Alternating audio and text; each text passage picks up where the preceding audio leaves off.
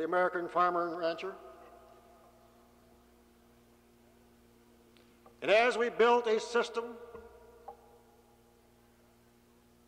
as we negotiated with the buying industry and finally was recognized after years and years of trying, we found ourselves empty-handed when the industry says, yes, we'll accept your production, we'll recognize you, we need your production here in our plant.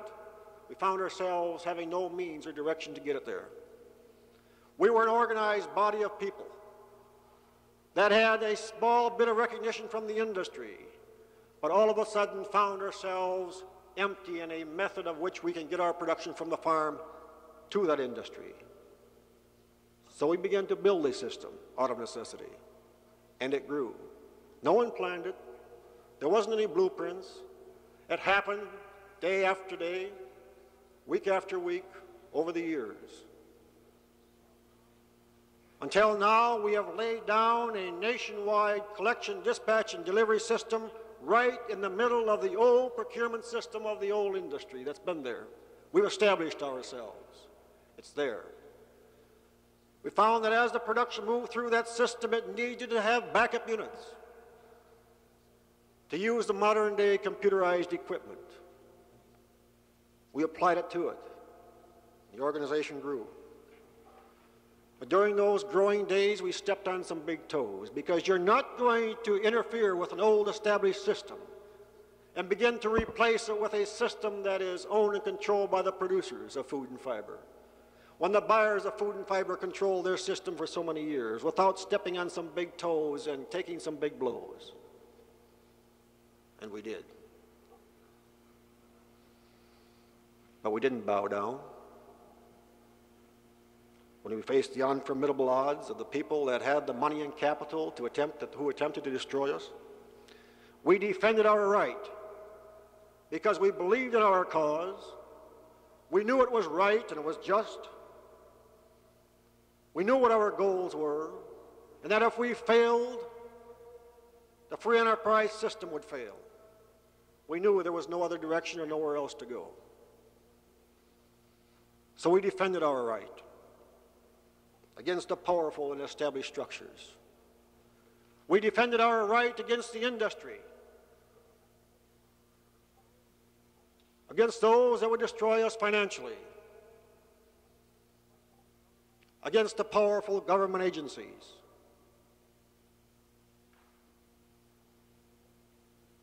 And we won. And when the dust of the 1960s and the 1970s settled, we're here, ladies and gentlemen. We're winners, established, respected, and we're recognized.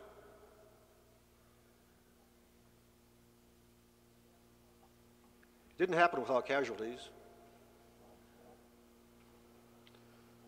Through the battles, the frustration of the building, we lost many good people. We lost them because they got tired, they gave up.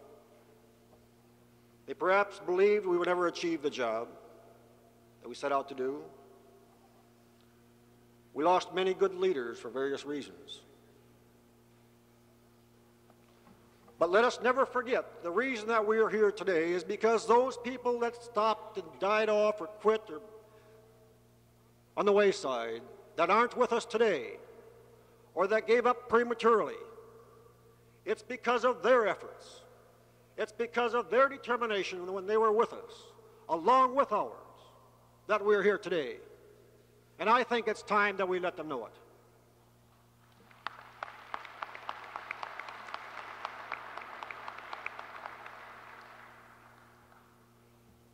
The book for nationwide collective bargaining is written. The pages are written. We now know how to implement nationwide collective bargaining effectively for farmers and ranchers to secure a cost of production plus a reasonable profit.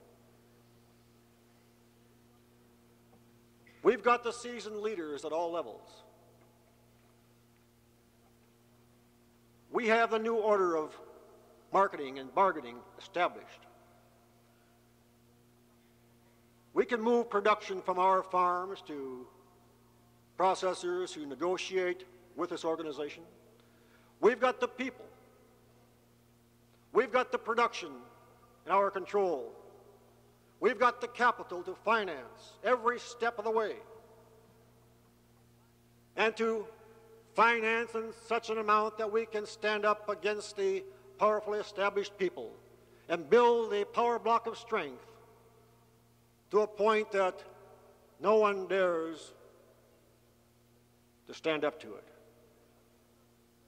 Because let's remember, you and I are all part of the largest, most powerful, influential industry in the world.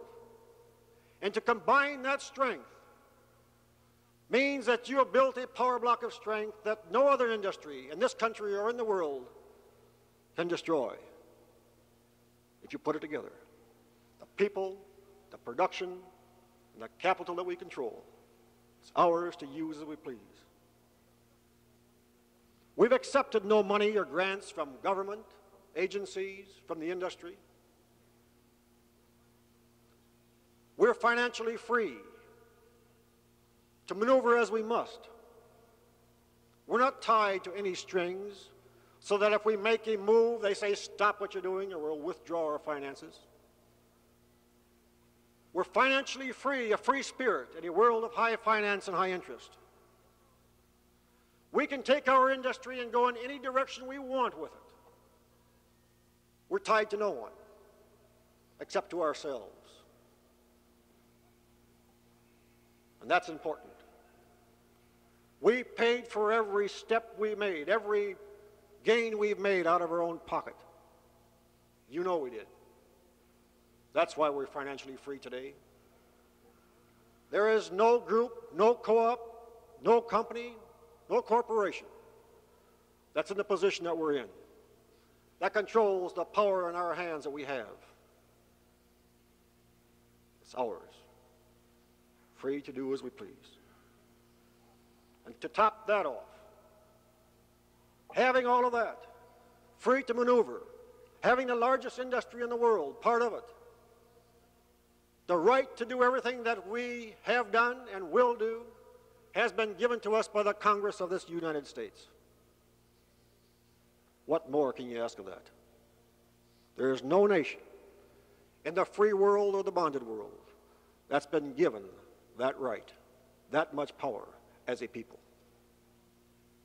So we have a responsibility. We've got a responsibility to use that right, to benefit ourselves, our families, our communities, and our nation. Because this nation, in spite of the economic reports and the people who say it should not be, this nation depends on its agricultural commodities to receive a fair price out of the marketplace and to replace borrowed money with earned money, that we can pay off debt and bring sanity back to our economic conditions.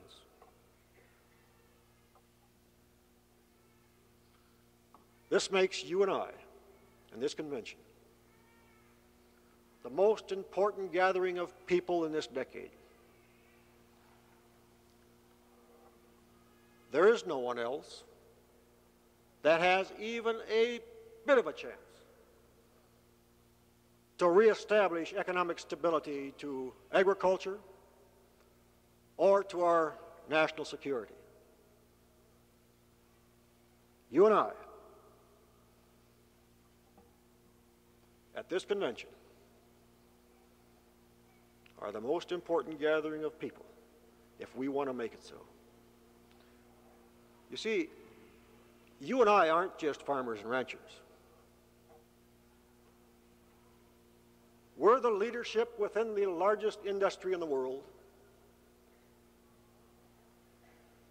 the most influential industry in the world, that has the incentive, the know-how, and the ability to establish fair prices for the free enterprise system and to reestablish economic stability to that system.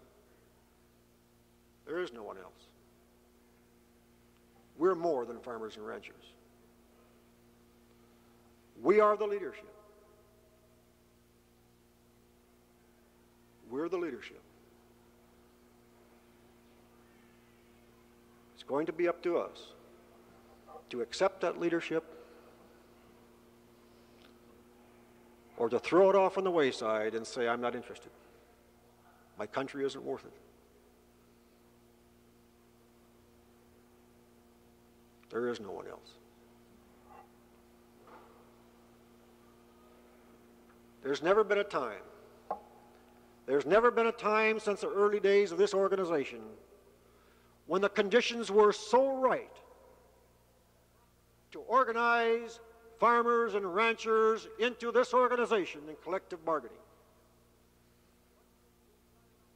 With prices skyrocketing, interest rates climbing, young farmers' impossibility to get into agriculture, we can give them hope. And hope is really all they have at this time. Conditions have never been so right to go out and talk to the people in the country, your neighbors in your community, to sit down and talk to them one-on-one, because we've all got something in common. Low price, high cost, rising interest, and the inability to pass our land on to the next generation. We can offer hope because we have an answer.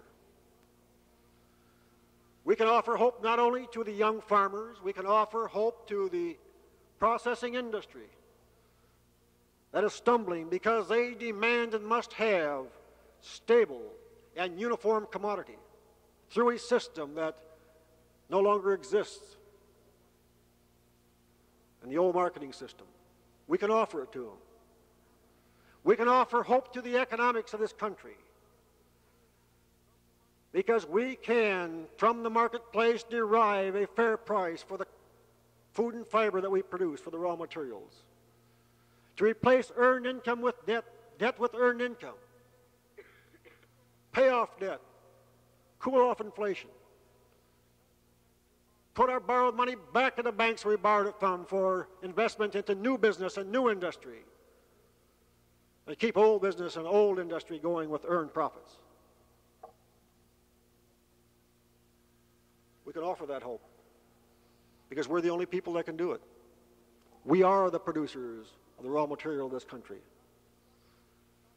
We've got to stop selling $8 worth of raw material for 70 cents. It's destroying us. It's destroying this nation. We've got the means to stop it, and we have the leadership. It's you and I. We can offer hope to those that say imports will destroy us.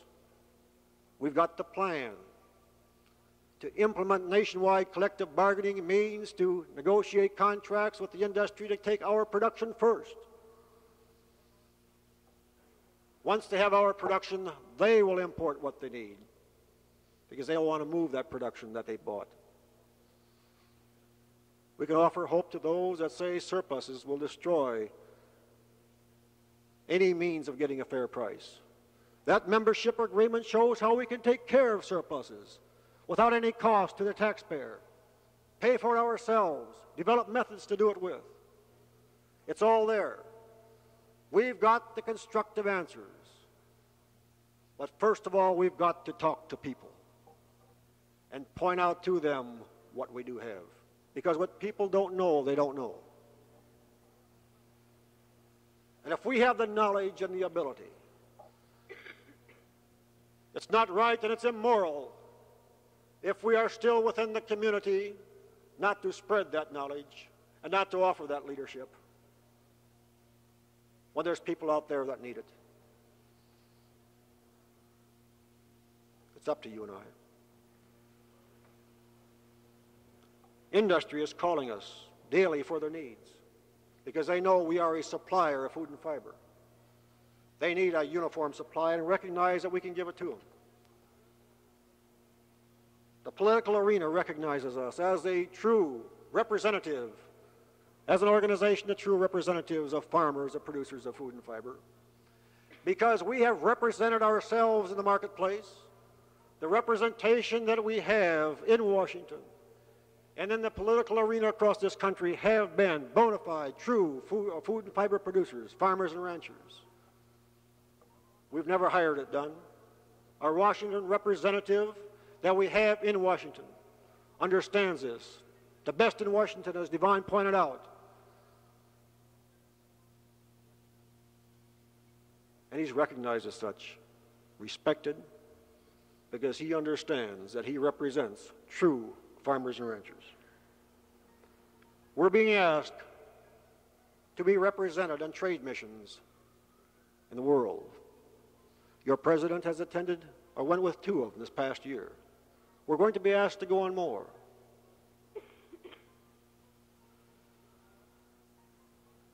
We've been asked to become involved in restructuring or structuring any future policies because of the input that we have that's constructive. These are things that came about because of the determination and the battles that we fought in the past that we won, the respect that we gained. And the reason for that respect is because we've never taken our eye off the goal of nationwide collective bargaining, the goal of achieving cost of production plus a reasonable profit by nailing down contracts with the industry through negotiations. That's number one. Never deviated from that goal. We're respected because we paid for every step that we ever took out of our own pocket. We begged from no one and we accepted no money from anyone. You're respected for that because nobody got a string attached to you.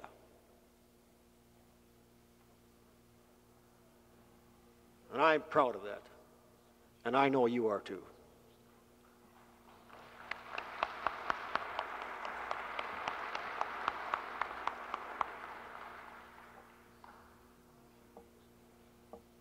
Tomorrow, as you go into the commodity meetings,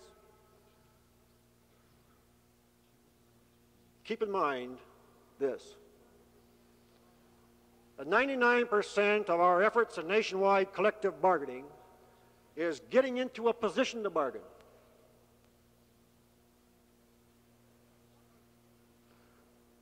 It's not hard to negotiate a contract when you got the production behind you. All you need to do is to pick up a telephone. In a lot of cases. 99% of bargaining is getting into a position to bargain. And to get into a position to bargain means that product must be put together out there in the country, on your farms, at your gate post, in your communities, in your counties. You know, I've spent a lot of time at the Home Office the past 6 months. And I wish that you could realize and recognize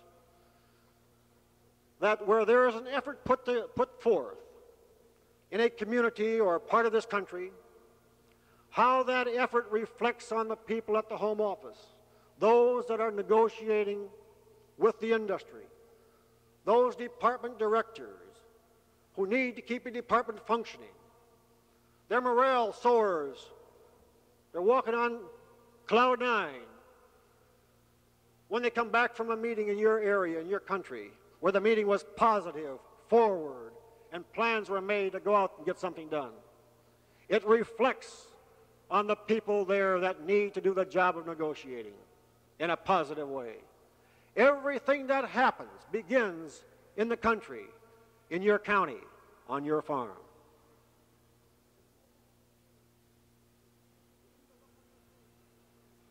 To see the look on their face when they come in to exclaim the ability to be able to negotiate a contract with incentives because somebody out there put enough production together to make it happen. And when that happens over a large enough area, day after day, there will be no stopping this organization because the people that's doing the negotiating, their morale has got to be high like the morale in the country. You can drag their morale down by doing nothing. They're people. They're human. And they know that their hands are tied if no action happens in the country. That's why in these commodity meetings tomorrow, they're important. They're important because we have big plans with a vision and reachable goals. And these goals that you will hear pronounced, keep them in mind. Apply them to your community as being part of those goals, as being part of the total plan. Because, friends, I'll tell you what, we're a nationwide team of leaders within the largest industry in the world. And as a team, by putting the production and carrying out the programs and plans and hopes and goals that will be set forth at this convention, there will be no stopping us. You can't stop a team that large with that much ability across this country once it goes into motion.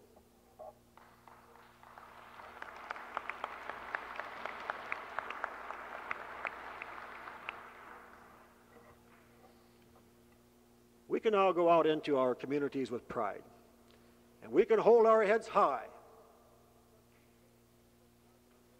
because we came through the darkest days of this organization, and we're alive, we're here, we're winners. And we can take that attitude and that atmosphere in the country with a smile on our face, and I'll tell you what, it'll rub off.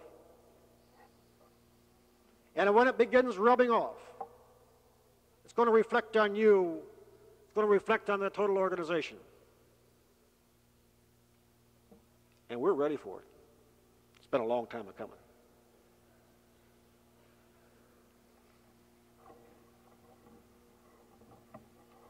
I can understand your frustrations of the past, because I was part of it, as frustrated as any one of you. From time to time, there were days when I thought that we weren't going to be here next week or even tomorrow. But it wasn't because only of miracles that kept us here. It was because of you. It was because of people with the determination and the will and desire to carry through. And with the help of God, we're here. And we are going to carry through. It's because of these frustrations of the past that we're here today. And it's because of the frustrations of the past that we know how to deal with tomorrow. So all that's happened has happened for good reason. It's happened for good reason if we take advantage of it.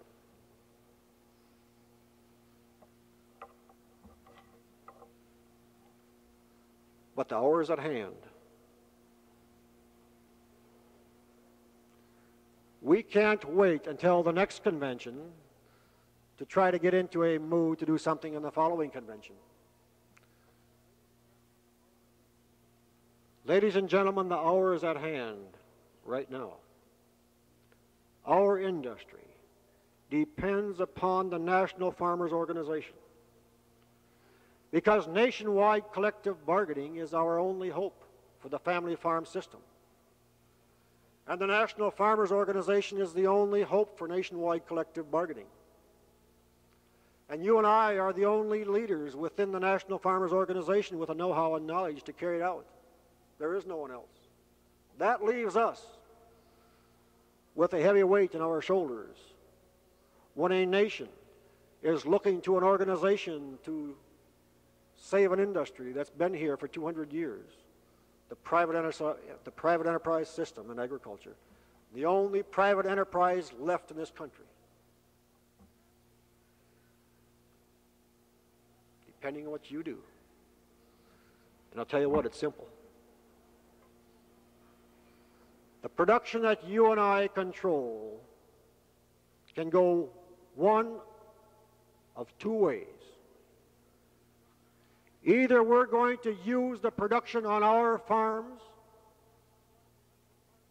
to build nationwide collective bargaining and strengthen the ability to negotiate contracts by putting that production through the nationwide collection, dispatch, and delivery system, or we're going to take the production we have and give it to the industry and the capitalized corporations to use to destroy what's left of the free enterprise system. And if they can't destroy it, to loan back the money and the profits they make and draw 16, 17, and 18% interest on profits they made from your and my production if we hand it to them. Think about it. And tell your neighbor about it. Because we've got a system to stop that. It's in our hands. It's up to us.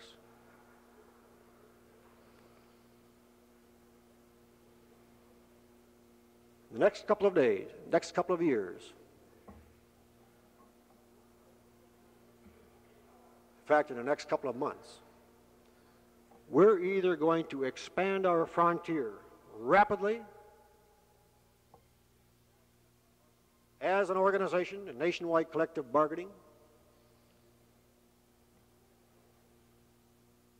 or the free enterprise system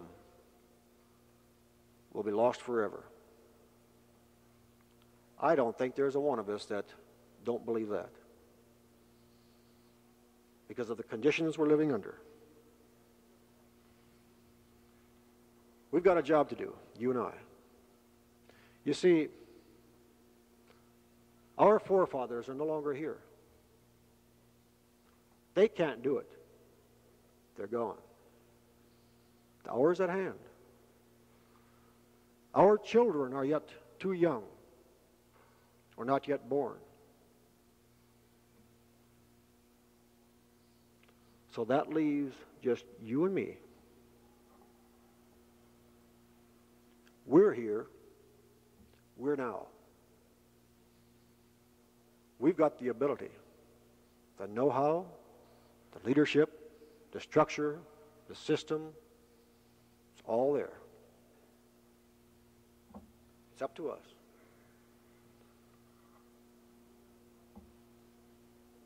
The free enterprise system depends on us.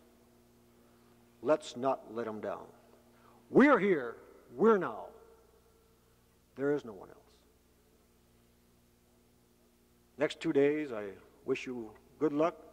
God bless you. Get all the knowledge you can. Get the spirit, the fire, and get back home and put it together. Thank you.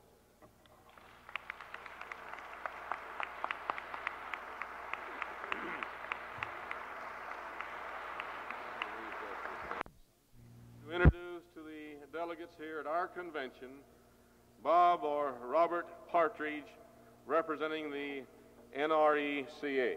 Bob.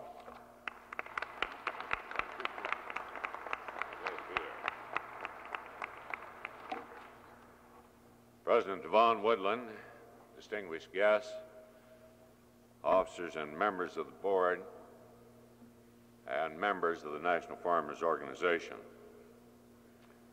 Actually, your President Devon Woodland and I weren't all that stupid. We sort of figured when we were at the White House that those little bowls with green leaves floating on them were probably finger bowls. But the thing that really threw us was that they set them on a plate right in front of us, and that was the first thing that was in front of us. And then later came the food, so Devon and I fortunately did not try to put a soup spoon into those finger bowls. Only in the White House do they do things like that, Devon. I'm particularly pleased to have an opportunity to be here with you at your annual meeting. I have been here today. Well, of course, this is only one of many examples that might be cited of the way in which we in NRECA and NFO have worked together of increased productivity and efficiency also is attributable to the direct use of fossil fuels in the form of petroleum and natural gas. The development of today's energy-intensive agricultural scene has resulted in a great and growing dependence on oil, on gas, on electricity, not just on the farm itself, but in every sector of our food and fiber system, including the production, the processing, the transportation, the marketing, and of course the final preparation, the packaging, refrigeration, and so on, until it ultimately goes over the supermarket counter and into the home. According to a study made some little time ago by the American Society of Agricultural Engineers, production agriculture takes about 3% of the total energy used in the United States annually. Our total food system, from the field to the consumer's table, however, uses about 16.5% of the nation's energy. Now, that relatively small investment of energy into our agricultural mechanism makes it possible for one U.S. farmer to produce enough food for about 56 other persons. Consumers have certainly reaped a tremendous benefit from this highly efficient system in both an abundance of food and in the price that they have to pay for food, the lowest price relatively anywhere in the world compared to the average annual income that we have in the United States. Nowhere else in the world that we might look at can the majority of consumers purchase such a variety of high-quality food for less than 20% of their disposable income, and that's what we do here in the United States. The rich and the fertile land that we as a nation have been blessed with has, of course, greatly contributed to the abundance. The know-how and the innovation of the American farmer has been mighty important too. But it has been the availability of energy for irrigation, energy for mechanized tillage, cultivation, harvesting, energy for production, and the application of modern fertilizers, weed control, pest control substances. These have been the key factor in contributing to the abundance which we now enjoy in the United States. That's certainly no revelation to any of you. You're in the business. And as active working agriculturalists, you certainly have a first-hand knowledge of the role that energy plays in the day-to-day operation of your farms and your ranches. I'm sure that you know better than anyone else the kind of effect that a severe shortage of petroleum would mean for your tractors, for your combines, for the other equipment on which you have to rely in order to produce your crops. You know better, I'm sure, than anyone else, the effect that a severe shortage of fertilizer and other agricultural chemicals produced from oil and natural gas would have on the productivity of your land and your labor, the end result that it would have on your farm income. And I'm sure that you know better than anyone else the kind of effect that a severe shortage of electric power would have on your ability to provide the vital irrigation water that has become such an important factor in improving both the amount and the dependability of your crop yields. And we are each year adding tremendously to the irrigated acreage here in the United States. And on top of all that, I'm sure that you know better than anyone else that the cost of energy in all of its forms has risen dramatically in recent years. And you are aware, very painfully aware, I expect, that unlike most other industries, farms simply cannot pass through that increased cost of energy to the next link in the marketing chain. The one aspect of American agriculture that has not changed much over the years is the fact that the price that you receive for your product is controlled primarily by such factors as weather, government policy, and a lot of other things. Now, I realize, Devon, that you and the NFO organization are making a real valiant effort to change a bit of that, and I wish you every success. It needs to be changed. When I lived on a farm, it seemed to me that we were perpetually in a situation in which we always went to buy at whatever price it was offered, and we always sold at whatever price they offered to give us. And that's not a very good way to do business, no matter where you may be.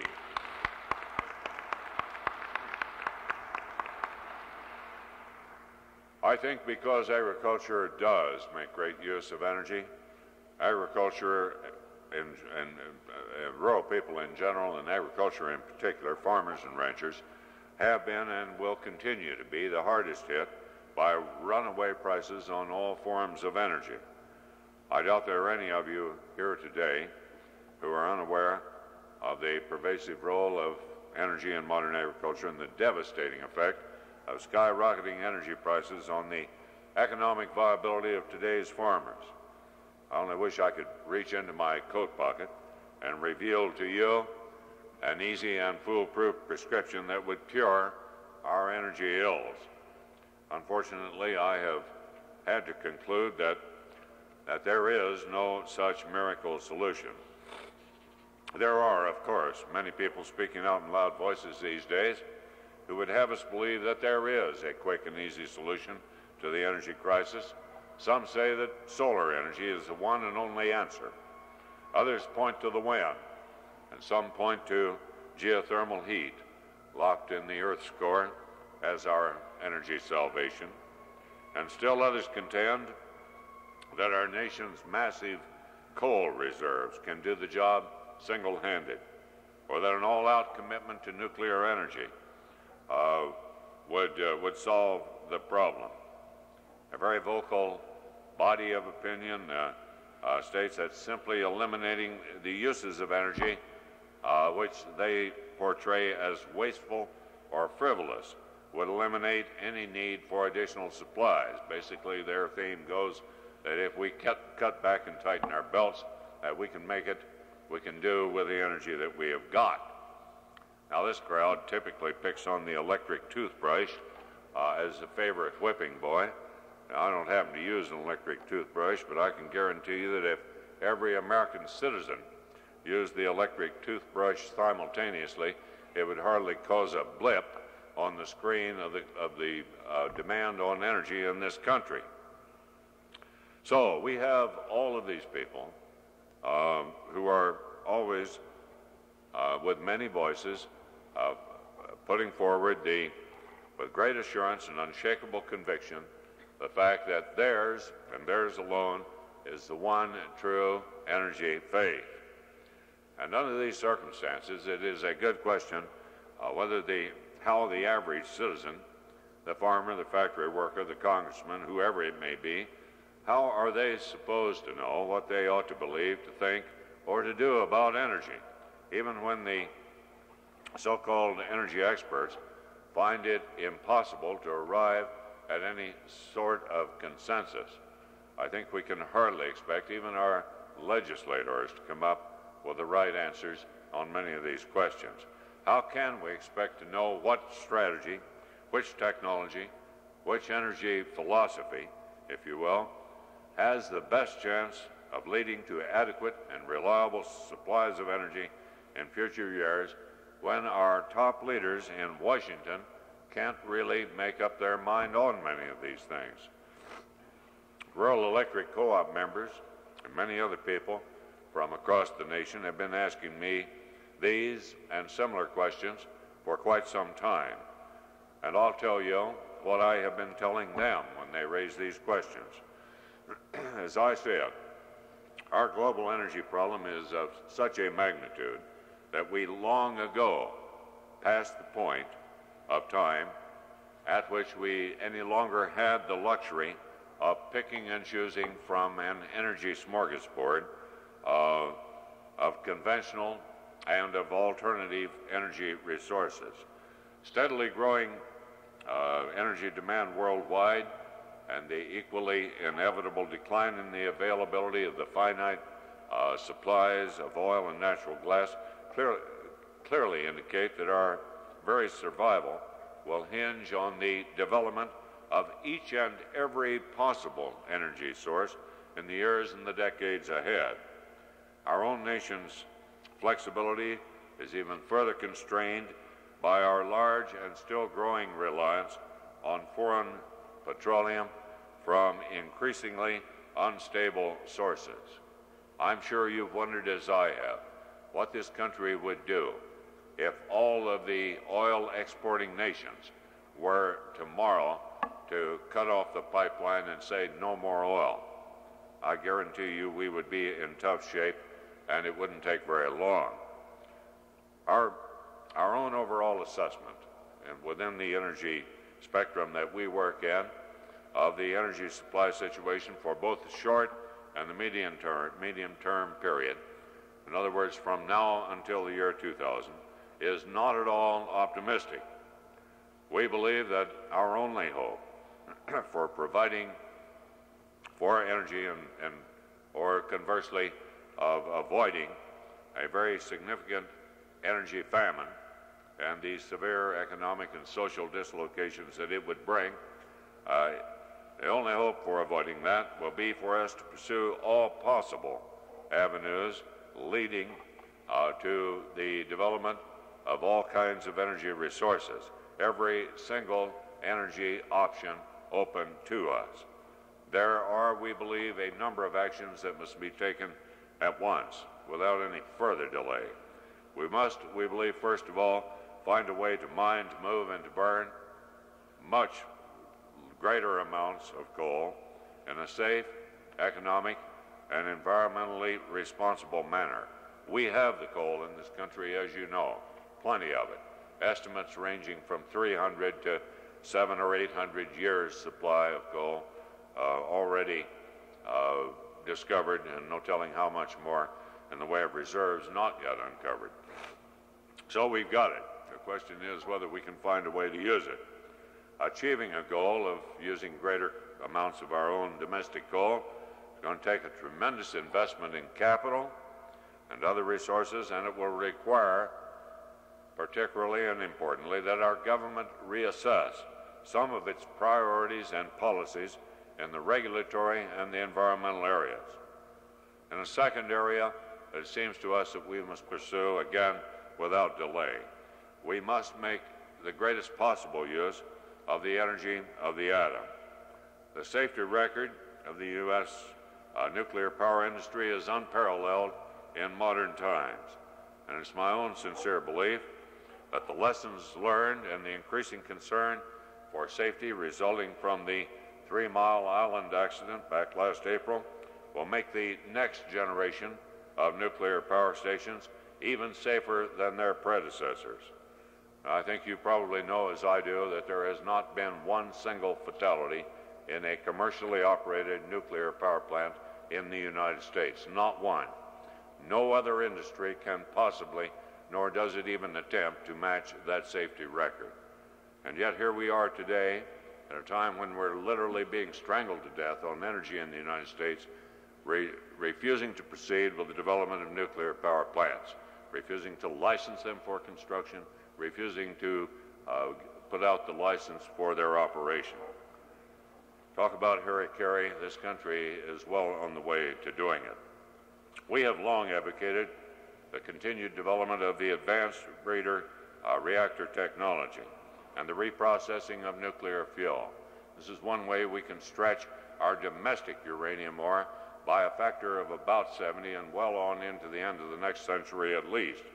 If we go with the light water reactors that we're presently using in this country, we'll soon use up all of our domestic uranium ore, and we'll then be in the same unhappy situation on uranium that we're in with respect to oil. That is, most of it will have to come in from abroad, from very uncertain sources at very high prices. Again, not a good situation to be in. I noted, as you probably did in the press just recently, a report issued by an international commission which has been at work for 2 years studying the nuclear fuel cycle. That study makes it crystal clear that the United States is alone among the industrial nations in this world in its determination to forego the use of the breeder and of fuel reprocessing. Every other major nation has concluded, as I'm sure we eventually will, dragging our feet as long as we can, just as we now are, but we too will someday have to conclude that the increase and the efficiency and the fuel supply dependability from these advanced technologies far outshadow any realistic assessment of the risks from nuclear power. I say to you that as a great national farm organization, I wish you every success. I hope that you'll do all of the things in 1980 as we all start the new decade that you set out to do. And on your organization, I'd bet some money that you'll get most of them done, Devon, and I hope I'll be there to share some of the victories with you. It's a pleasure to be with you, a pleasure to work with you and your leadership. Thank you very much. Thank you.